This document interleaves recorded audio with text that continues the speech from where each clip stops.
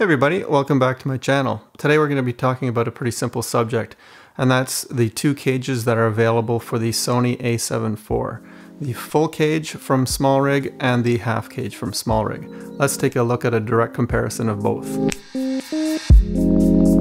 Let's start by taking a look at these two cages. The top one is the full cage and the bottom one is the half cage, and obviously we're looking at the bottom of both.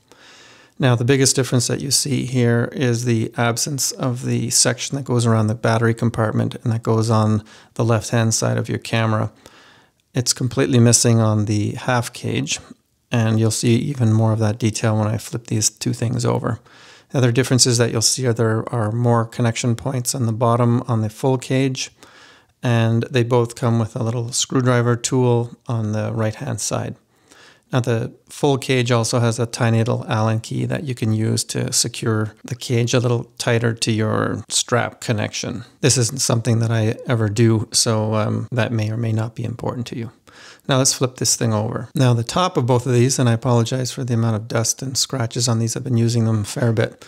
Now you'll see that now it's really quite a big difference in the size of these two, and it doesn't really make that big of a difference when you're using it, but it is noticeable when they're empty. You do have way more connection points on the full cage as opposed to the half cage on the bottom, and the angle for your cold shoe is at 45 degrees on the full cage and flat on the half cage.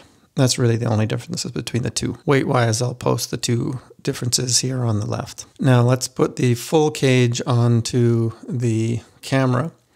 And from the front, this is what it looks like. You can see how it all wraps around the entire camera. Now when we move over to the half cage, you can see that whole section missing on the viewer's left-hand side. With the camera pointed to the left, you can see the full cage covers up where the battery door is, or just in front of it.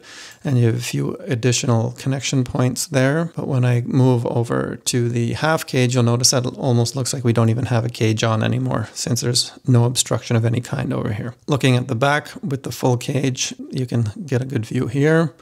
And then when we look at the half cage, again, you see the whole section missing, this time on the right hand side because we've turned the camera. And then on the left hand side, or pointing to our left, you can see all the connection points. You have some guides where you can put in your HDMI clamp, which exists for both of these, but this in this case is the full cage, and you can see the connector for the cold shoe up at the top. And then the half cage, that cold shoe is flattened down so you can't see it, but we still have all our connection points and the guides for the HDMI clamp. Now let's build out the two cages and see what the difference is. Here is the bare full cage, and then I add on a NATO rail up on the top.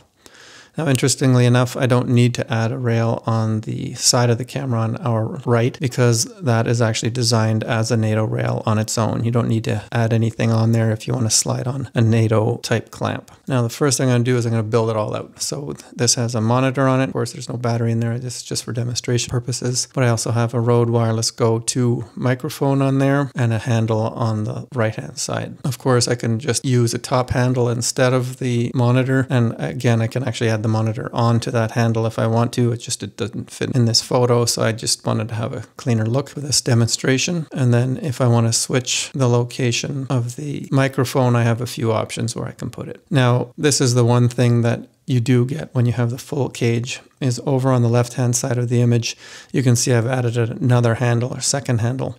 That's one example of something that you can add on to the full cage that you can't do on the half cage.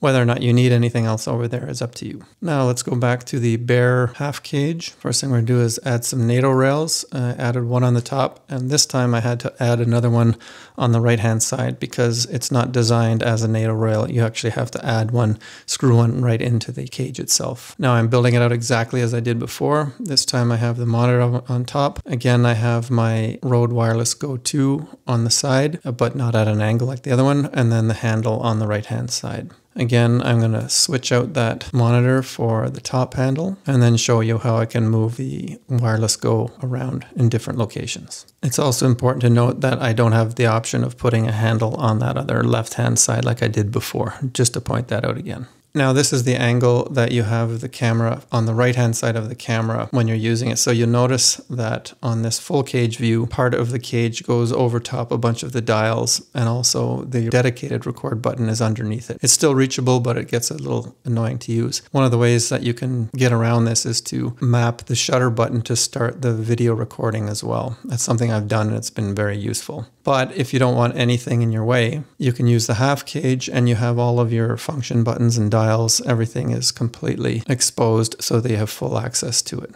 It's actually quite a nice thing to have. Now the difference between these two cages that should be noted is that one, the full cage, allows you to have more things connected to the right hand side of the camera, and the half cage gives you better access to all of your dials and buttons on the right hand side of the camera. Both are useful. It's actually why I have both of these. I really enjoy using both, but if I had to use only one, I would actually be happy with either one, since I can easily access the buttons and I also pretty much never need to add anything else onto the right hand side of the camera. So there you have it. That's my comparison of the two cages. As you can tell, I like both of them and they both come in handy for different purposes. When I want to stay light and have not too much on my camera, the half cage is great. And when I want to build out everything in a full rig, I really do prefer to have the full cage. And you'll see that in an upcoming video in the next little while. In the meantime, have a great day and we'll see you in the next video.